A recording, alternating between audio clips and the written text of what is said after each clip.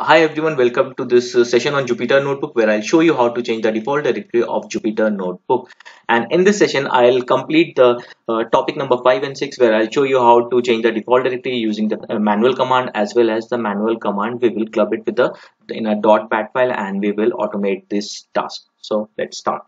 So what I will do, I'll open my command prompt. Okay, CMD. I'll create a folder with the name manual. Okay, then I'll copy this path and then I'll go to the command mode and then I'll give cd and then enter. Okay, now what I will do, I'll type Jupyter Notebook. So if you see here, Jupyter Notebook will be the default library. Here will be, I'll give pwd. This is opening inside the manual folder. So this is like a manual thing with one step task and can be done easily. Now what I will do, I will whatever command I have given here, I will just note it down. This was my command, Jupyter Notebook, and before that I have given cd space that library name. So what I will do here is I'll create I'll take this here, okay, and now I will rename it.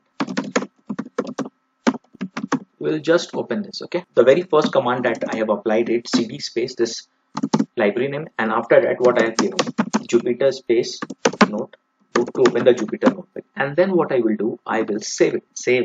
I'll save it in the form of .bat file. So instead of .text, I'll give .bat file, and here I'll give all files, and here I'll give ANSI, and I'll save this. I'll close this.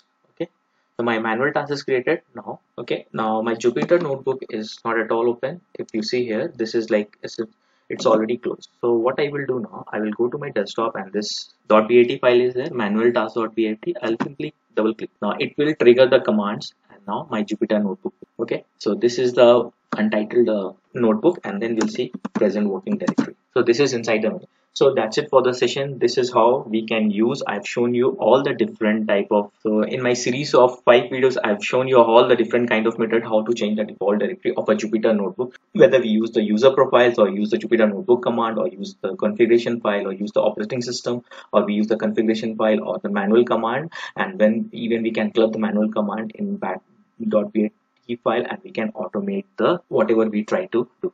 So thanks a lot for watching the session. If you feel this video is helpful, please press the like button and subscribe to this channel, and I'll see you in my next video. Thank you.